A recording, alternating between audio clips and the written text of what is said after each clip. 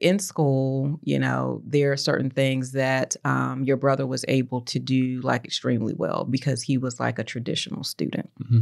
And as a traditional student, I feel teachers love traditional students because they're the ones who can absorb information quickly. They listen intently. They love to read or do hard problems and those type of challenging things and can really do those in a relatable way.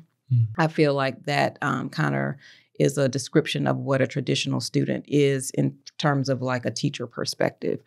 And for you, I feel like learning came a little bit differently because you were an experiential learner. And sometimes teachers don't naturally gravitate towards experiential learning like they do a traditional learner. So can you share a little bit about your experience as an experiential learner?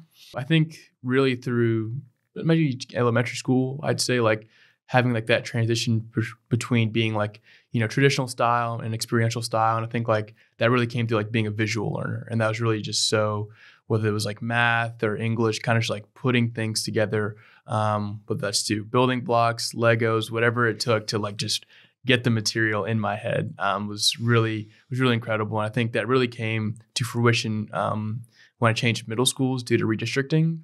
I think like the teachers were a little bit more flexible in making that transition from, just being strictly focused on just traditional students at all to being both, okay, I can be a little bit more flexible with having traditional and experiential and other teaching styles and kind of like conjoining all those together.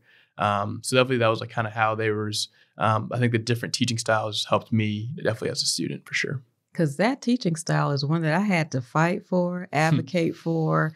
There were so many teachers, specifically in elementary school, that did not want to hone in on that specific learning style.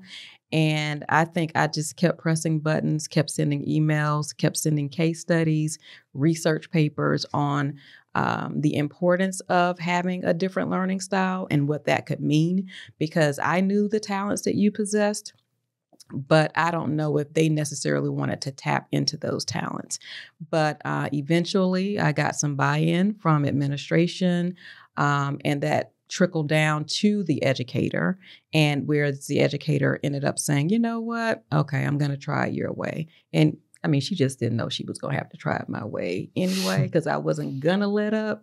But then once she did, she was just amazed at your growth because I knew what that was. I mean, I had homeschooled you. I had homeschooled your brother. So I knew the learning styles that you brought to the table. I just needed them to listen and to have that buy-in in order for you to grow and advance the way that you did and the way that they saw that you did over that time.